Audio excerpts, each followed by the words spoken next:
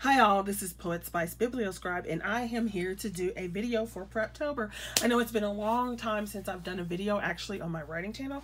And it's kind of weird because I get into these massive crafting. I'm going to craft and make everything. And so my writing tends to get pushed aside, which I really need to change for now and then all the way to infinity, really. Because, you know, writing is that hard thing that you like to do. It's sort of like if you like exercising, running a 5-mile race or whatever. It's hard work, but you may like to do it. Now, personally, I don't like to run. Sorry, but you know, when you have a larger booby size, running's not so fun.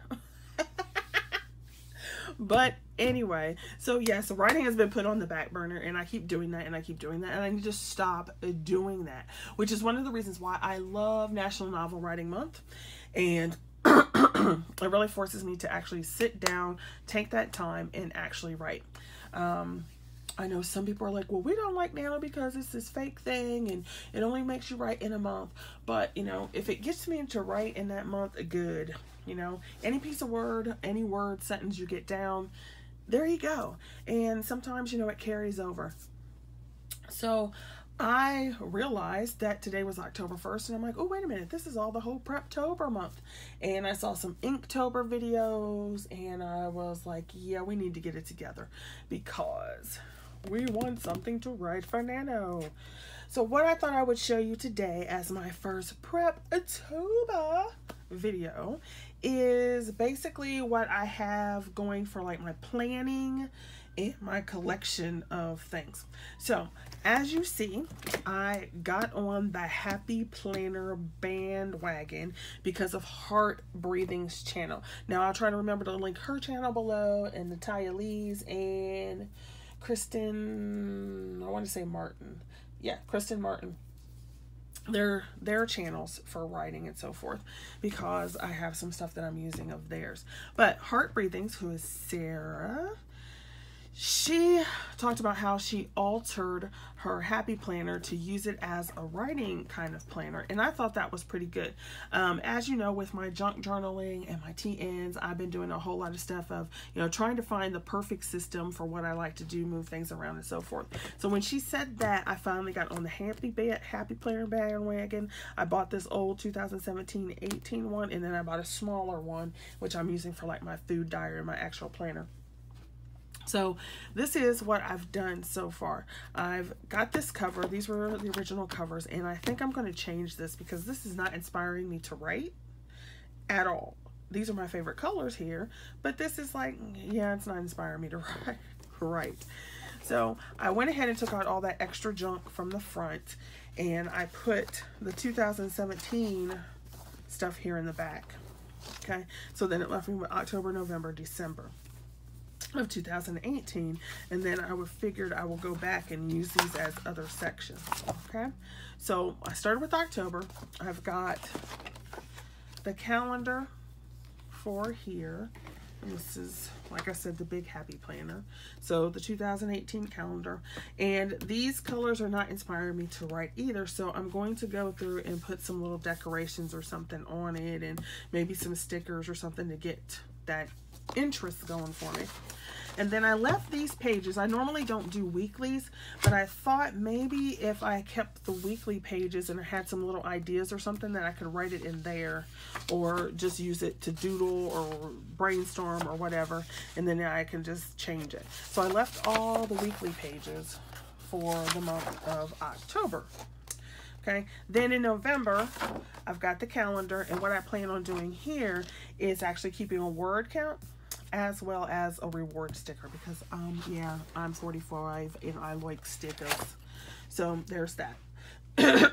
So I'm going to be using this as the catch-all, plan-all for my novel, and it's pretty big and kind of heavy, so I don't think I'll be taking this anywhere unless I take out like half of these pages.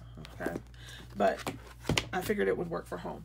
The other thing I did was print out the workbooks from the 3 different people that I mentioned.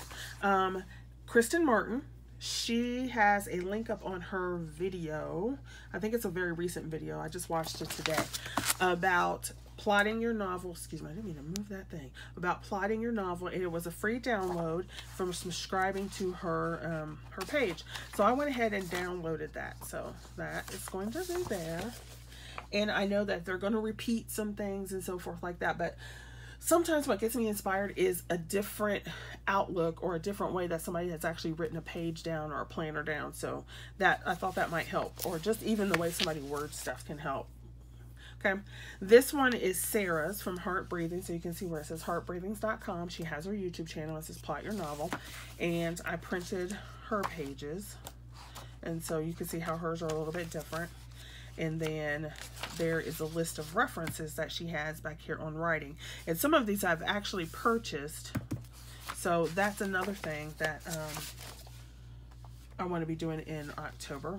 And then this is Natalia Leigh's workbook from 2017. Now she has a new one out that's longer, but I figured since I have these other two and this one, I probably don't need to go buy 20 million more.